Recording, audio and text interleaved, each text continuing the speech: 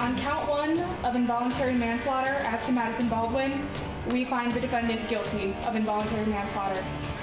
On count 2 of involuntary manslaughter in regards to Tate Myre, we find the defendant guilty of involuntary manslaughter. On count 3 as to involuntary manslaughter regarding Hana St. Juliana, we find the defendant guilty of involuntary manslaughter. And in count 4 of involuntary manslaughter against Justin Shilling, we find the defendant guilty of involuntary manslaughter. A resounding, stunning success for prosecutors in 10 hours and 48 minutes of deliberations. 2 questions asked by the jurors.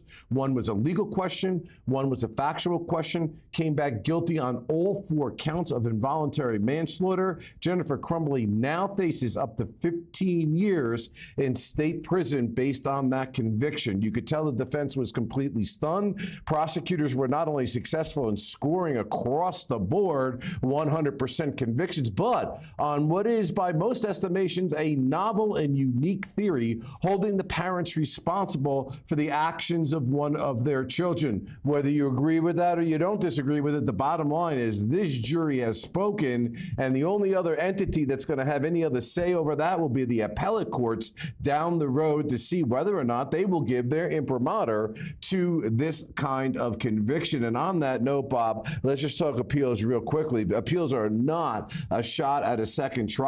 They are if there was error that was made either in the introduction of evidence, maybe in the jury charge. So let's presume for the sake of argument the judge charged the jury correctly. They didn't put any evidence that was overly prejudicial, right? Because sometimes the court will say there was overwhelming evidence, and even if there was some mistake that was made, they didn't think it was substantially affected.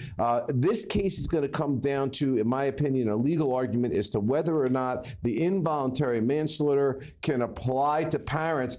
I think, even though I'm not a big fan of this theory, I think that's going to stick with the appellate courts. What are your thoughts?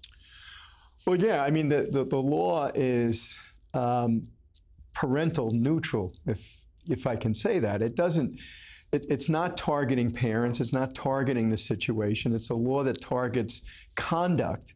And these individuals were not, or the mother was not convicted vicariously, which means that, you know, if an agent of yours does something, you know, the principal, the person in control of that agent, is responsible. That didn't happen here. She was convicted on her own individual acts. And what were those? She knew there was a gun. She knew her child had access to it. She knew there were issues with the child. She knew there were issues that day with the child. And there was no effort to secure or locate the gun. And what happens right after the shooting, as Matt said before, which was a great point, you know, where is the gun? Not is our son safe? Right. You know, where is the gun? Suggesting that even though she didn't think it at the time, objectively reasonable standard is she knew her child was capable of that. Well, you know, part of what you're saying is interesting is that you're talking a lot about her and her and her. And of course, she made a decision to take the witness stand, which is always a very dramatic and important decision. I would suggest that they did that basically feeling that they needed to explain to the jury their actions or lack thereof.